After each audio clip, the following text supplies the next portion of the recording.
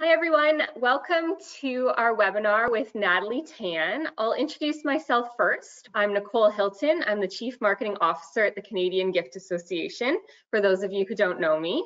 We're very excited to have Natalie with us today. We hope everyone's been staying safe, of course. Natalie has 25 years experience in specialty retail. So she's going to chat with you today about keeping those meaningful customer connections, either while you've been working remotely, maybe your store is closed, perhaps you're doing curbside pickup, but as our country starts to reopen, and I know many provinces have entered that first phase, and some are still to come, she's going to give you some pointers about that as well. I'd also like to mention that she is going to take questions at the end of her session. So if you can hold on to your questions until that time. You'll see the question and chat box on the side of your screen. If you want to test it out right now, why don't you just give us a quick hi, hello, and we'll just move on over to Natalie Tan. Thank you so much, and we look forward to your presentation.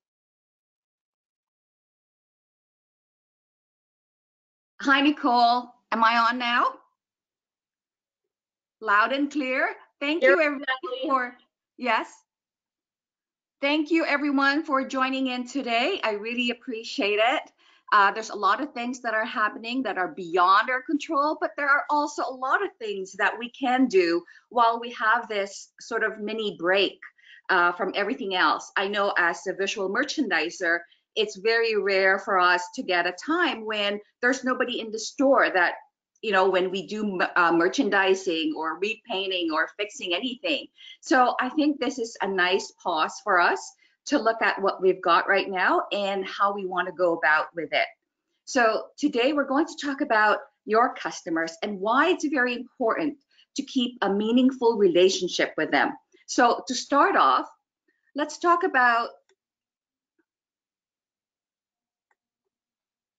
why it's very important to actually have this customer connection.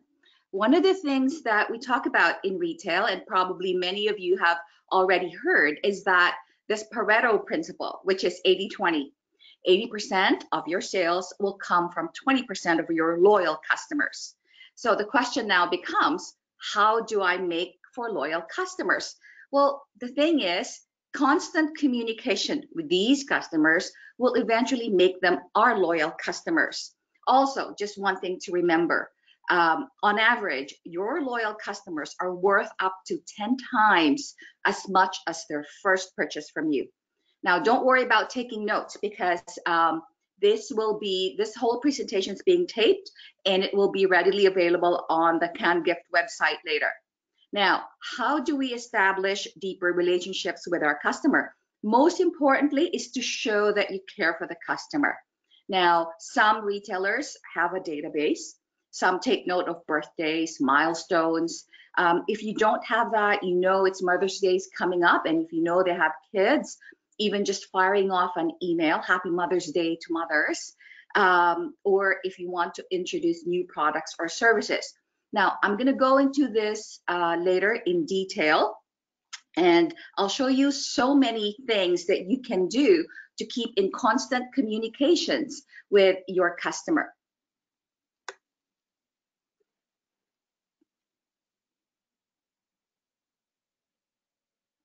So let's talk about what are some of the detriments to shopping visits. Well, what this pandemic has taught me is that not only do I love online shopping, that I actually rely on online shopping. Now, many of you will say, well, isn't that going to make life challenging more for people like me who have brick and mortar stores? Now, let me tell you one thing. While online shopping is great, it's very convenient, it's available 24/7. I do most of my shopping from 11 o'clock at night onwards, and that's when it's most dangerous. However, a lot of times people still need to touch the product. Unless you're buying something like, say, toilet paper that you've already bought so many times before and the brand that you're used to. Otherwise, the products that you want to buy, you want to see and touch. So here's for example, what are the advantages to shopping at brick and mortar stores? So for example, people still want to see, touch the product, especially if it's a new item. I know that we buy everyday goods online, but if you're shopping for a Mother's Day gift, now that's kind of hard unless you're limiting yourself to maybe flowers, right? So otherwise, brick and mortar stores still have a role to play. Also, there's less hassle when compared to shopping online for things that I might need to return or exchange, or the availability of somebody who knows about the product that I could talk to. And most importantly, I think social interaction is still key in a brick and mortar store, right? And this is what physical shopping brings.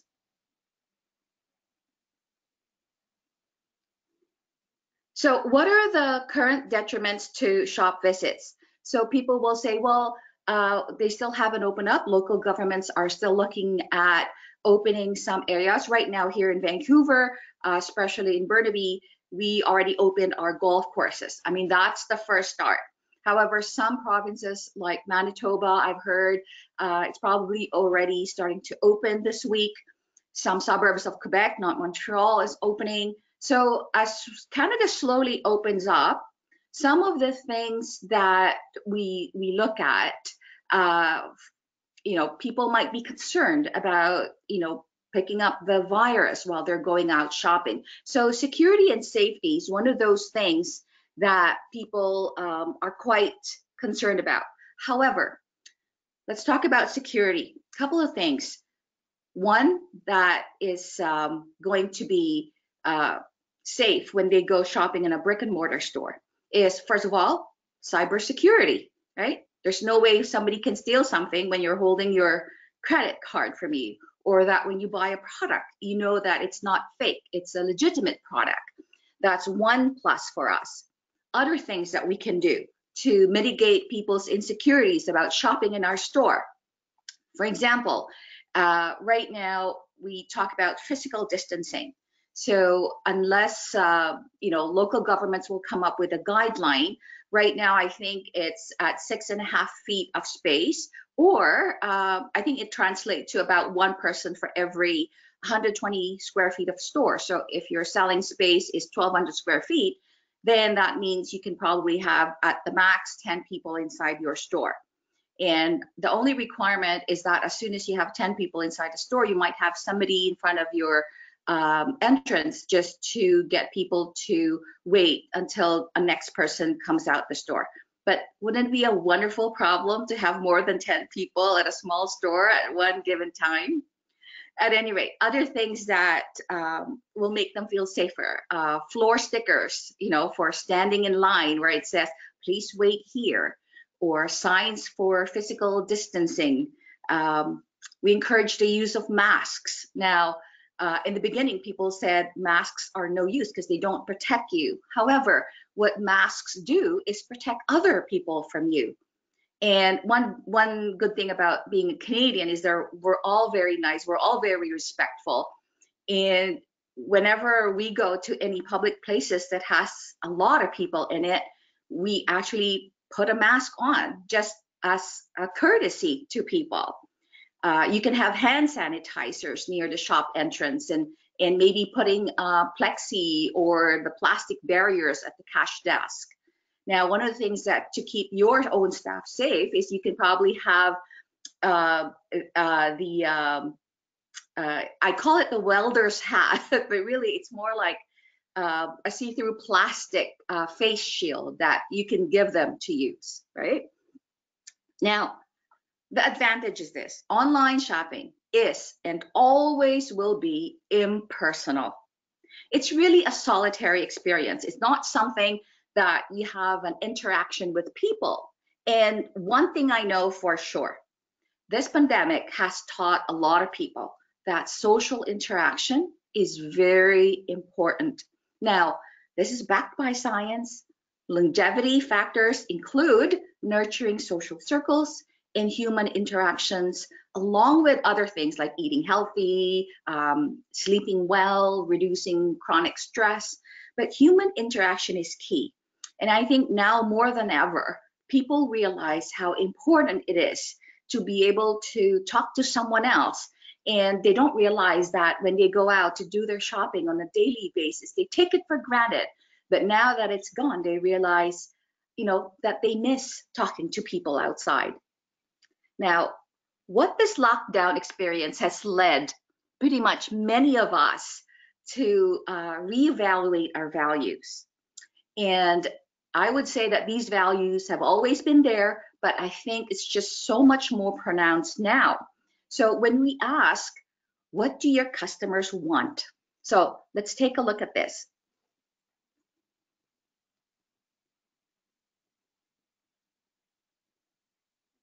"64% of customers cited shared values." So what is shared values? It's pretty much values that they have, and that as retailers, we show that we also have the same values. And this is a primary reason for creating a very strong relationships and getting them to support us, while you, as a member of a community, also support them. So these are the 4 key values that I thought are very important and very evident right now. Number 1, which is good for all of us, is shopping local. Shopping and supporting community merchants. We realize now that many closed stores in our downtown core or closed stores in our villages and areas does no good for anybody. So making sure that we support local is important.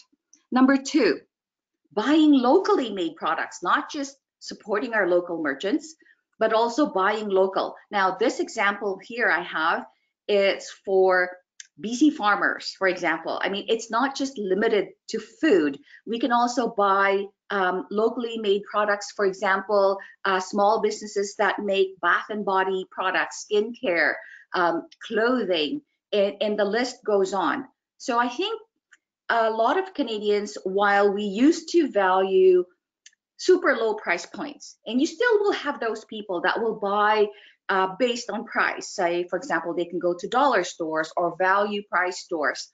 But there's also now a growing number of people who actually don't mind paying the extra because they know it's going to support a small local business or a local merchant. Another key value, and I don't want to sound like a broken record here because we've always talked about being green, eco-friendly products, but locally made goods means less transportation, less carbon footprint. We also talk about products that are made of sustainable materials, which is better for the environment. I know we've seen a lot of pictures of the melting glaciers or dead whales that wash up and their stomachs are full of plastic. So as soon as we see those pictures, right away we think, what can we do, even in a small part, to save the environment? We also want to see products that are made of local materials, or at the very least, ethical or fair trade items, which are respectful to working conditions. So this for me, this third key value is very important.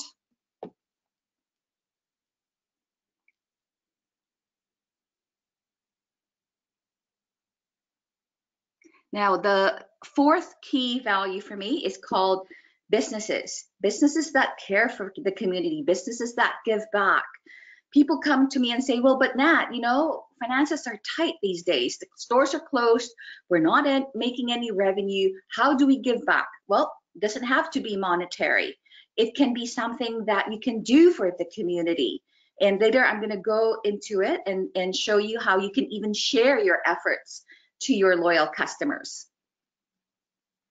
So now that we know the 4 key values, let's take a look at how do we then share this to our customer and let them know that this is what we're doing. I want you to communicate to your customers that you're eager for your business to come back and you're looking forward to them coming back and visiting you. So first things first, social media. I know everybody says social media, but for me nowadays, this is really a non-negotiable. And what I mean by a non-negotiable is this is one of the easiest ways and practically free ways for you to merchandise, to show your merchandise to your customers, to convey to your customers your brand identity, who you are, and what your values are. So some things that you can do. Weekly emails, and just make sure in those emails there's a way out for people who don't want to receive your emails. And in Canada, we have a law that says that you cannot just pick up any email. You need permission from people to send them emails. And one of the things that retailers do is have a database. And as people are paying, just say, you know, would you like to receive coupons or discounts or hear about the upcoming sales that we have, and we'll send you emails. And you know, that's one way of getting their contact information. Another way is, if you don't do the email route, is be on social media. Whether, well, depending on your age group of customers, right? So it could be on Facebook, it could be on Twitter, on Pinterest, on Instagram, on WeChat, or if you're so inclined to be on TikTok, right? So depending on your age group of customers, you will want to be where they are, or better yet, just be on all of them. Because, for example, there are now ways that you could blast out an email, and at the same time, it automatically uploads to all your social media. For example, I don't mean to plug them, but MailChimp, for example, is what I use. And when I send out an email, you know, you have a choice. Do you want to put that on your Facebook page, on your Instagram, and on your Twitter? So that just makes it so much easier. Now, another thing before I forget, if you're not the type to take a photo of an item and post it or write about it for a couple of sentences, you could just as easily pick an item up and say, for example, here, video log yourself. Just say, oh, we got this new product in, and tell people why it's very important or what it can do to enhance their lives, feature and benefits of the product. Now, on this slide that you see, this is an example from a client of mine from a Live Health Center, and I'm quite proud about what they've done. So they would either introduce a new product or, you know, pick up a feature item, and they will tell people about the product, how it can add to their wellness, the feature benefits of the item, you know, or you might pick up an item in your store that, you know, is eco-friendly, and it's something that you might want to introduce. This post, for example, here by Alive is done on Instagram.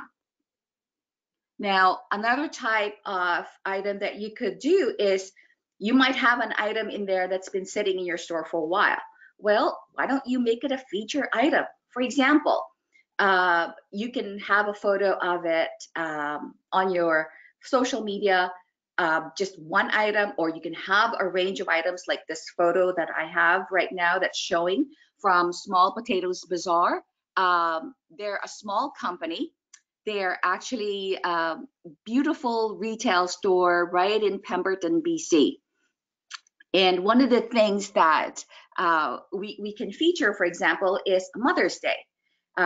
This display fits perfectly not only for Mother's Day, but also for springtime, right? So nowadays, you might want to highlight items that you carry that might be in short supply elsewhere, or, you know, during this lockdown, people are looking for products that make for a healthy home, like essential oils, diffusers, scented products, bath and body, nesting at home, pillows, blankets, throw pillows.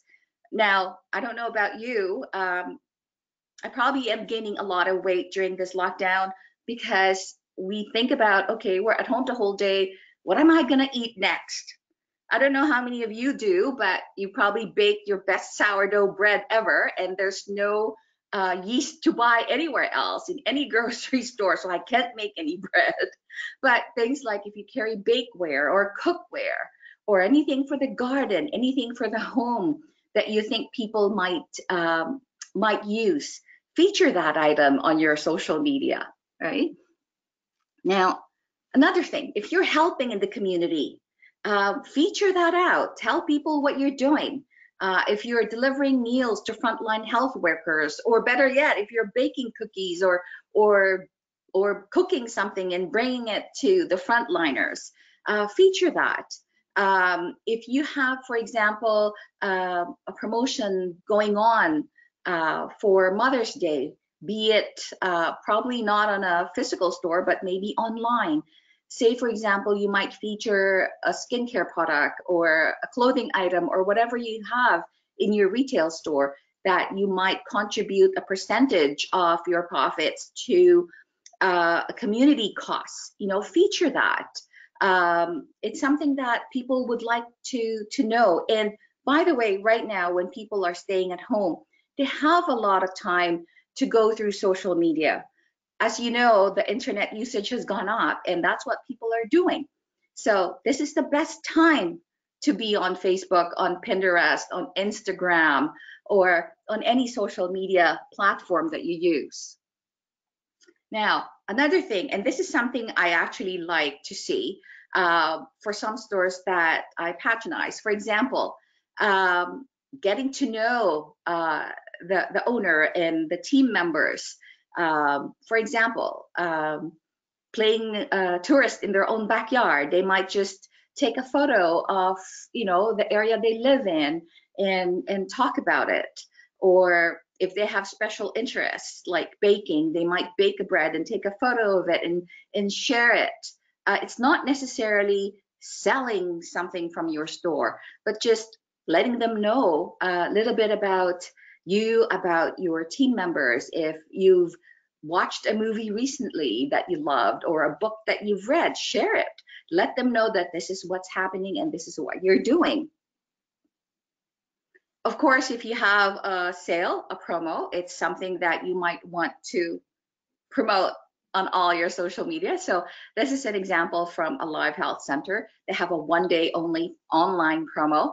So for example, 10% off. It doesn't have to be much, just get out there, because people are spending so much time on the internet right now. And this is really a call to support a local merchant or to support your store. Here's another thing. Your blog or your post need not be, again, selling anything. It should just be an article that would be of interest to your customers. For example, at Alive, they will say, boost your immune system naturally and stay safe from viruses and the flu. And, it's just 5 things that you can do at home. So you might be able to actually come up and, write 5 things that people can do at home to stay healthy, or 5 ways to clean the air inside your homes. Now, this one I like a lot. It's pretty much call for interaction. And this is something that you can do because it will get your customers moving and involved with you. So, it doesn't have to cost a lot. We know that posting an ad in the paper can probably cost $500 and up. Well, this will probably cost you, I don't know, $50. Get something in your store. Again, I just borrowed Small Potatoes Bazaar in Pemberton, where they have a line of products that is from Salt Spring Island. And so again, this is for us here in BC, supporting a small business, a community-based business. And you can just say, vote for your favorite scent, and the winning scent, you'll pick up a person's name and they win, I don't know, a set or a basket of skincare products, right?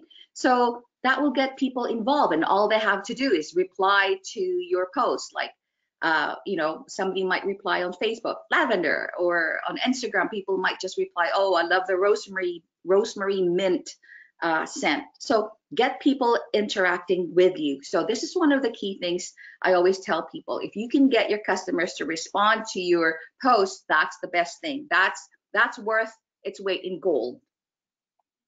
Now, when you're organizing your store ready for your customers' return, right? feature that out. Post pictures of displays that you've done. For example, on the photo on the left is from Flyover Canada. They have a new line of products come in and they've just displayed that up. It's just waiting for customers to come in. Take a photo, or again, the photo on the right-hand side is from Small Potatoes Bazaar in Pemberton. It's a display that was done. Feature that, put that out. You can also, lastly, let them know what you're doing to clean your store, right? I mean, you can have a picture of yourself wiping down surfaces or wiping baskets with disinfectant, putting the stickers, putting the barriers by your cash desk, or installing stickers on your floor. Take a photo of that, feature that, and post that in your social media. It gives people a reassurance that you are aware of what's happening and you have the same concerns as them. Now, I know I don't have a lot of time, but I just want to give you key pointers. Again, this is going to be available on the Canned Gifts webinar website. So you don't have to take notes if you don't want to, but if you're reopening soon, let me give you 7 tips. This is the perfect time to do it. As I mentioned, there's not a whole lot of people in the store. In fact, it's empty. It's perfect. This is the perfect time to do it. So, number 1, in your displays, make sure that you build emotional connections. Now, isn't this picture lovely? As soon as we finish the display, this kid comes and hugs a product. Okay, now I don't know if it's something we want customers to do during this pandemic and touching everything and hugging it. However, this is what I mean. This is a visual of an emotional connection. Let me give you an example. If you take a look at this next slide and the photo that you see, the first 2 pictures on the left-hand side, products are pretty much merchandised by end use. What do I mean by end use? So, for example, tea towels.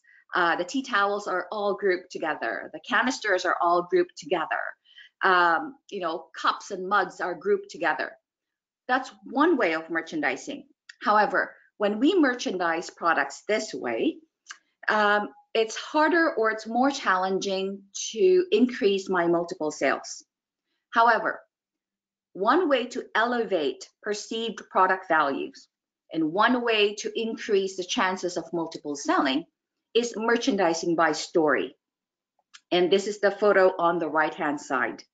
And it shows you now that I actually took some of the items, as you can see on the first 2 photos that I encircled, and used it to create this display on the right-hand side.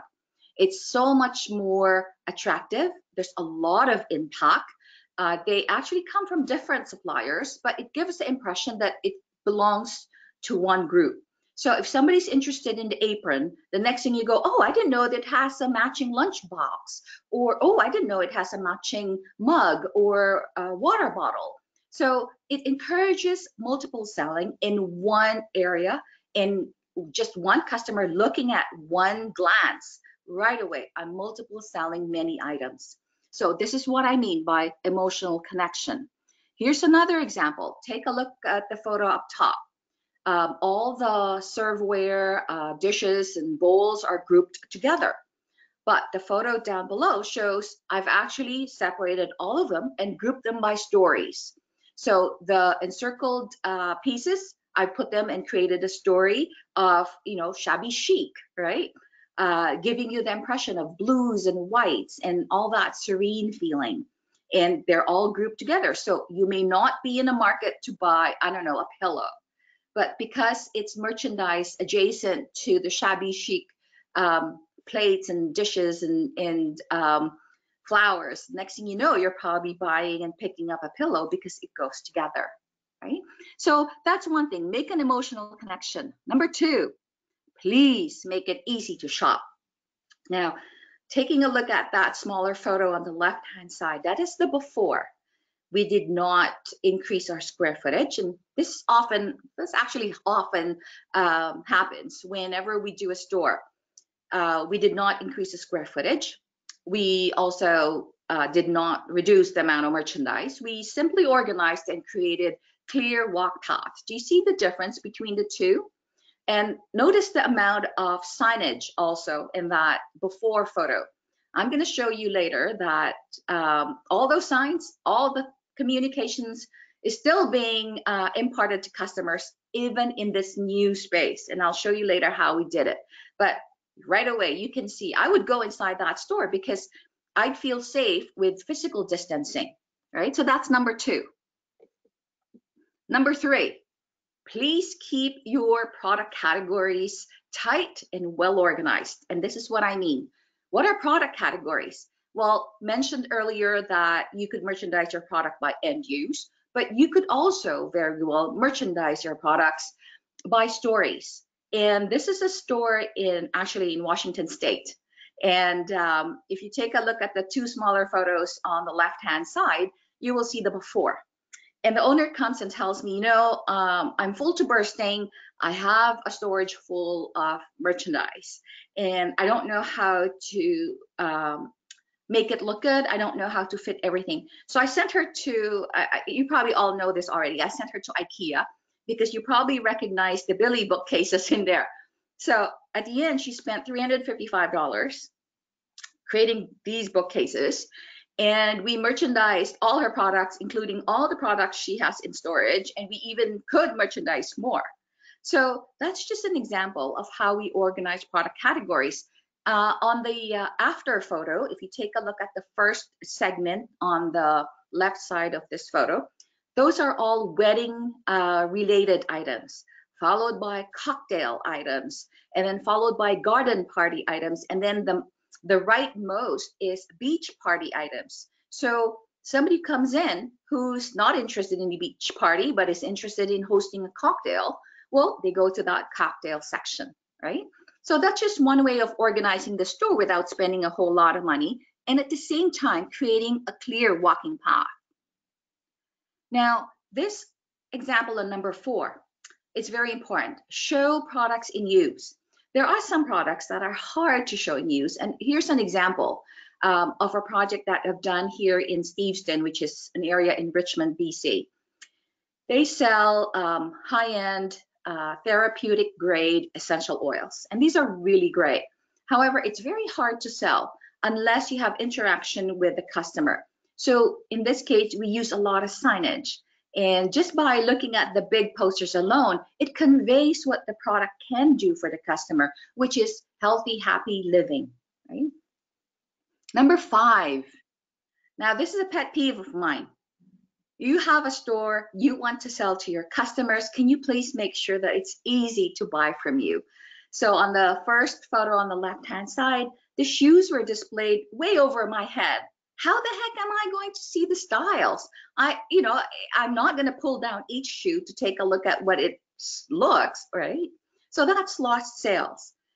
I don't have to explain the second middle photo. I mean, right now with physical distancing, this hardly works. And the photo on the right-hand side, it's so sad because the products it's covering make it inaccessible. And to think that those products have a higher margin than the slippers that were just put in front. Now, one last pet peeve, if I may. When I go purchase clothing, whether it's jeans or t-shirts, and it's on a wall display, small sizes are always displayed on the topmost shelf, followed by medium, large, extra large, and XXL, probably all the way down to the floor. Now, being a short person, I usually buy smaller or medium. And it's really difficult for a short person like me to reach something on the top shelf. Likewise, the large, extra large person, it's probably a tall person. It's probably hard for them to crouch down and pick their item up.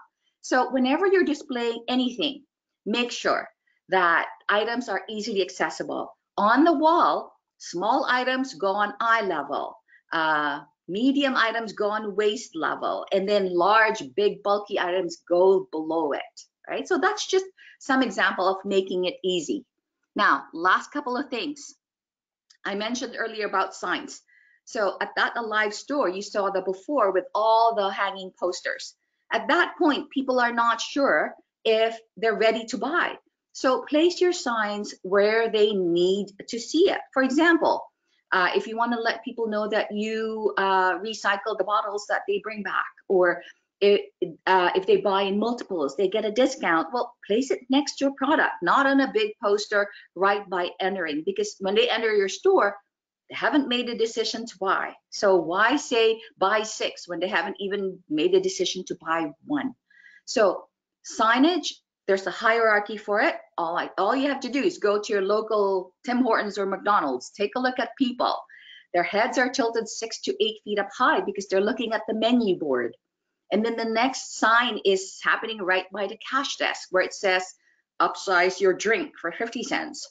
And then you take your tray, you're not ready yet, but when you go pick up your napkins and straws and whatever, there's a sign that says desserts.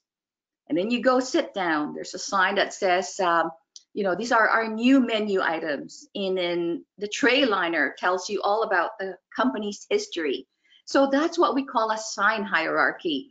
Likewise, in retail, we also have a sign hierarchy. And I always tell people, if you don't have the budget right now to redo your entire store, invest in signs. It's something that you can print, hopefully that you can print inside the store, and signs will always sell for you. This is the least investment for the largest return that you can get.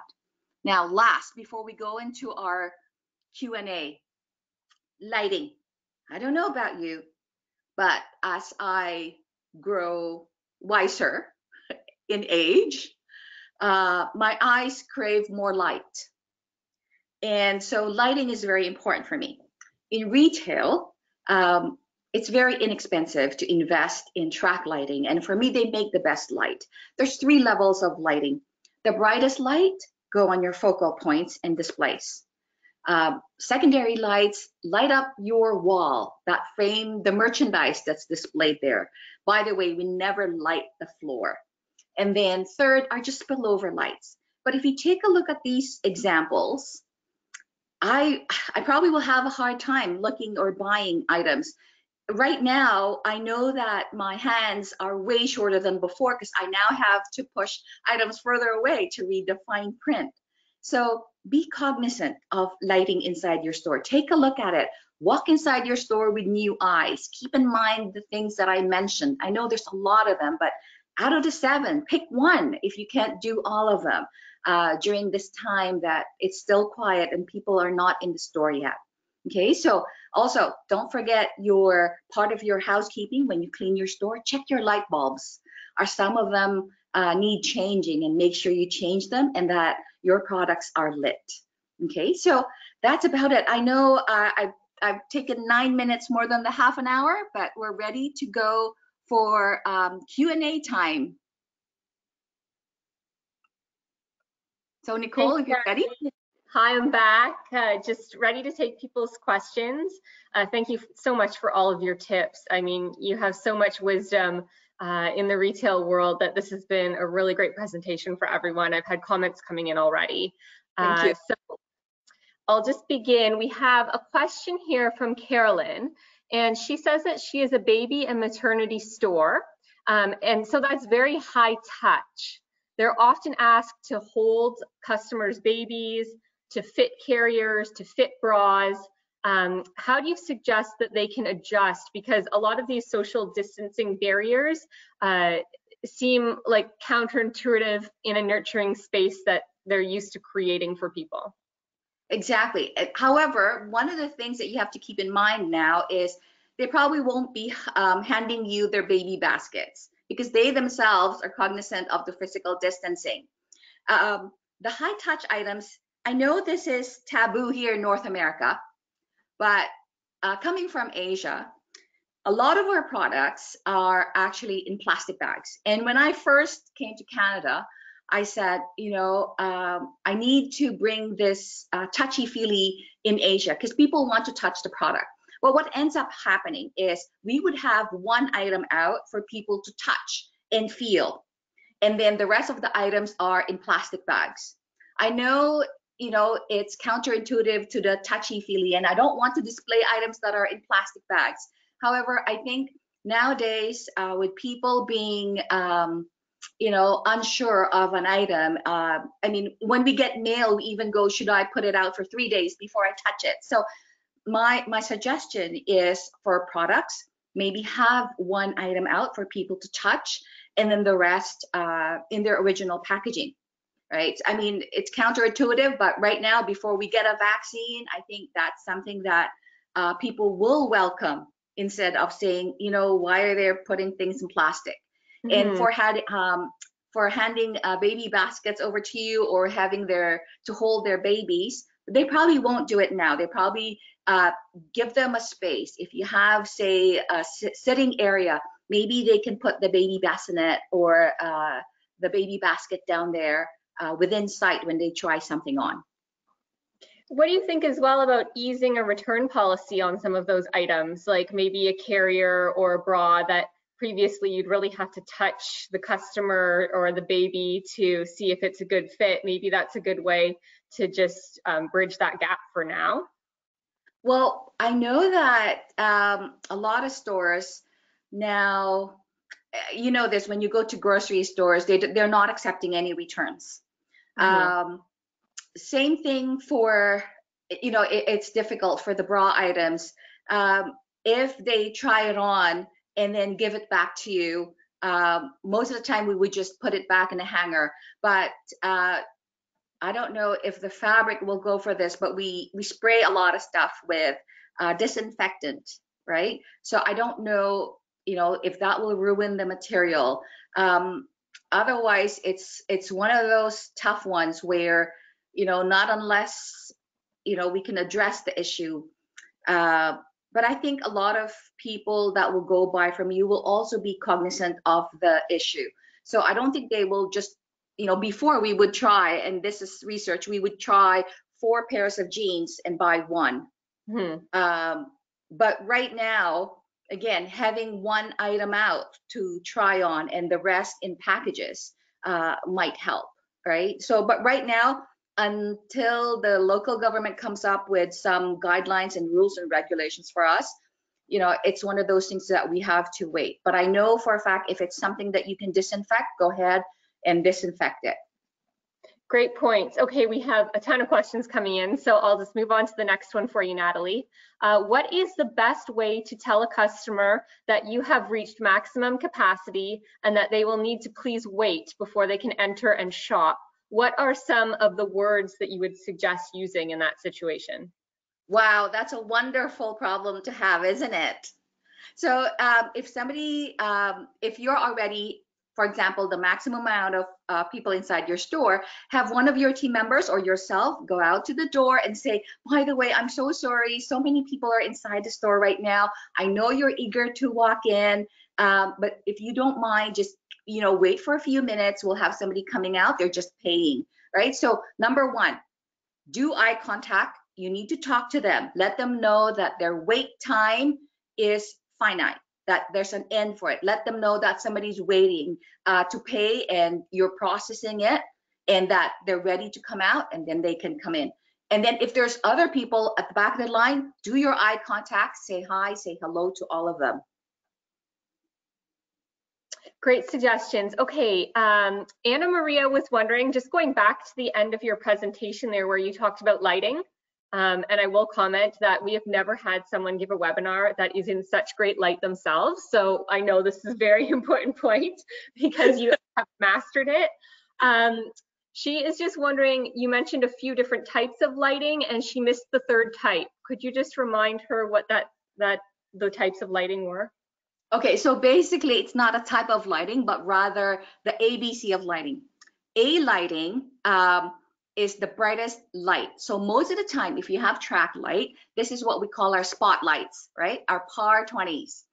These are small concentrated light that hits a display. That's your brightest light. B lighting refers to how you light your wall, for example. And now we use what we call flood lamps. And I think these are PAR 38s.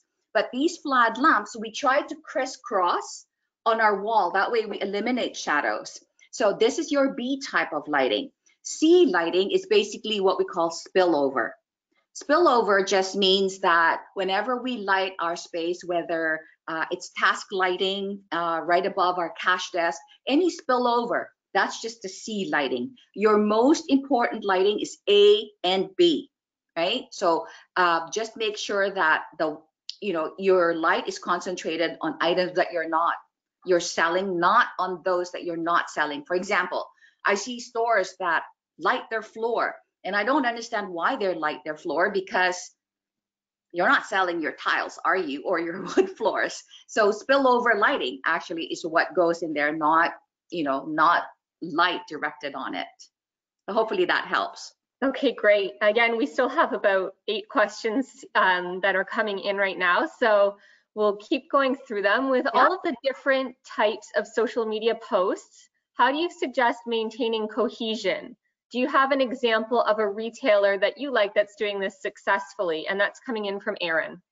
Okay, Aaron, so the example a while ago that I gave of Alive Health, that's one example that keeps everything cohesive. By the way, that's a good question, because I want you to understand people need to sell only one idea at a time. And that's because customers only will buy and process one idea at a time. So for example, with a Live Health food store, if, for example, the post this week is on, elderberry juice and its health benefits. So from their Facebook to Instagram to Pinterest to whatever media they use exactly the same picture and the same text. That's the safest way to go about it. Now, in keeping consistent with your brand ID, I would use one background style or one style of display, if you can, for all the times. That way it's consistent. I hope that helps. Aaron, if you have more questions, you can always email. I'll give you an example. Perfect. We've got a question from Lisa. I actually have one thought on this one, and I'll flip it to you as well, Natalie. She's wondering where you can purchase the floor stickers for physical distancing. I was just going to jump in to let her know that one of the members and exhibitors of the Canadian Gift Association does produce these items. The company name is Eddie's Hang Up Displays.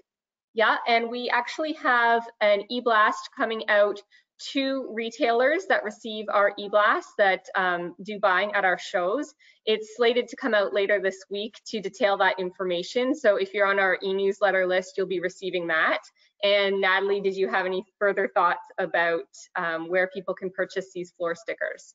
Actually, the examples that I used in my webinar are all from Eddie's. So Eddie's has them all in. They have the plexi barriers, they have the floor stickers, they also have masks coming in. And the last email I got from them yesterday told me that they actually also have the face shields coming in. So Eddie's Hang Up, I think they're in Toronto, they have Edmonton, and of course here in Vancouver.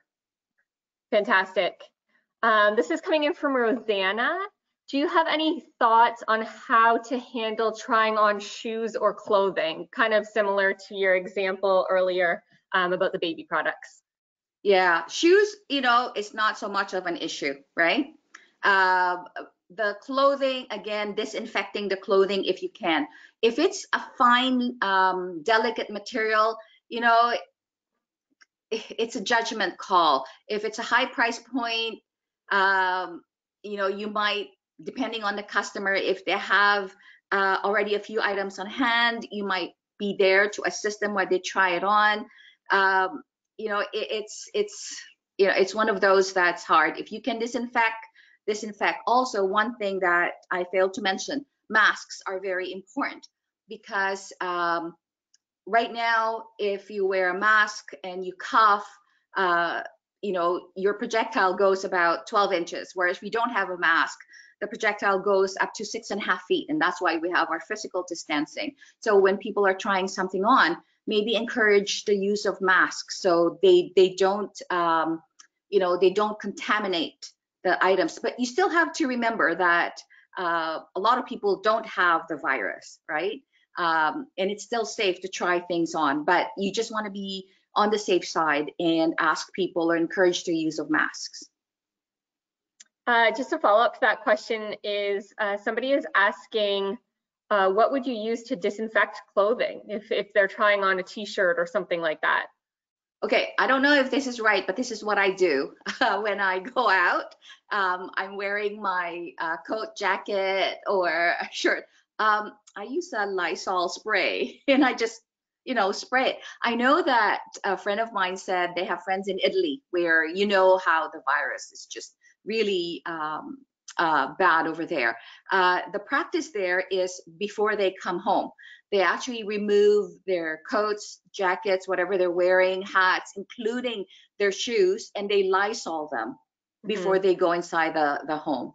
So aerosol sprays of Lysols. Boy, am I being environmentally friendly. But yeah, disinfectant sprays. Or I use the wipes, and I actually wipe my shoes with them. Right. So I guess if you're a store and you have, one of each size out for sample, and then you're keeping the rest in a plastic package in the back, like you suggested earlier, then you may have to just sacrifice those sample items for try on to the ones that you continually disinfect. Correct. Yes. And then also, even if they're in plastic bags, they don't have to be at the back of the store. They can be outside in front of the store, because right now I think people kind of understand why they're in plastic. I agree. And I think people would also take that plastic home and do their own wipe down when they get it home. So exactly. Just following the same questioning line, do you have any thoughts on UV disinfectant wands for clothing? I actually have them. I've used the handheld ones when I go and stay at hotels. And I know that studies have come out that they kill they're not 99.9, but they're like 97.8, which is still great. So if you can get your hands on UV light, I know that there are some big ones that are probably 18 inches long I just saw it on my email, they're about $36. And you can invest in those and just use UV light. Actually, that's a very good idea. Thank you to disinfect anything inside the store. Great idea. Okay, we have Tracy here. She has a jewelry store, so a bit of a different angle on the products that she sells. Her best-selling items are rings. She is already planning to have wipes and sanitizers available, but she's trying to figure out the best way to do business. Having just one item out is not an option for her. Now, jewelry being of metal and it's something that you can clean, I wouldn't do anything differently from before. I would still have them all out and encourage people to try them on. You can always disinfect them after. Yep. Here's a question too coming in from the clothing angle. This person is Holly. Hi, Holly. And she has a consignment store. And she is allowed to reopen on May 11th for curbside. And wow. She's wondering if when people come to do their pickups with her, should everyone wear gloves when they're interacting with her? Okay, so this is my advice just to keep Holly and her team safe. If I owned that business, I would have a mask, I would have a face shield, I'd be wearing gloves just to be on the safe side, right? Yeah. Okay, we have Mary. Mary has an online Christmas store. It goes without saying that most people are not thinking of Christmas at this time. Without appearing to be overly optimistic, is there any way of promoting her business while people have the time to visit her website? Yes, absolutely. I worked with a company before that they only pop up during the Christmas season. But what's happening between the Christmas season and between now and then, right? If you're doing your buying, let them know where you are. Feature an item, just say coming this December. This is the trend. Talk about colors. Talk about display ideas. Not just, it doesn't have to be product centric, but it can be, this is what I saw, the trend in drapery that will match, decorations that you will have this Christmas, right? So talk about trends. Christmas decorations basically fall under home fashions. And when we talk about fashions, there's always so much to think about. So colors, styles, shapes, methods, strategies. So anything just to give an idea of how to. It doesn't have to be the product itself. It can also be, what is she doing right now? Where is she going? How is she doing her buying that she can't travel right now? We have a question coming in from Matt. He's saying, terrific information. This presentation has really helped him out. Could you spend a little bit of time reviewing a few of the many successful ways of interacting with customers when they're in the store? He says, I'm sure there are some basic things that can be done for safe interaction. Okay, thanks, Matt. So when I hear this question about how can we have better interaction inside the store, is that the question? Yes. Okay, so inside the store, we have what we call our non-negotiables. And I know that people always say, well, I don't want to be sold to, which is great. I don't want to be sold to either. But we have actually non-negotiable steps. As soon as a customer walks in, greet them, right? However, when they walk around, we leave them alone. We don't immediately attack them. We ask them, take your time, look around. And once they pick an item up, that's when we approach them. Approach is a very important step because it then leads away to a conversation with a customer. When they pick an item up, talk about the item. Don't, it's not being pushy, it's just sharing information. For example, I picked a pen up. Isn't that a wonderful color? It's made of, I don't know, titanium, and talk about the product, something that's non-threatening. And then ask open-ended questions. Find out about them. Don't just tell them about the product. So what type of pens do you normally use? Do you like gel ink? I'm using a pen as an example, right? So get their interaction going. Ask them questions, what they're going to use it for, and then you can suggest items. So while this is happening, the customer feels that you really care about their concern.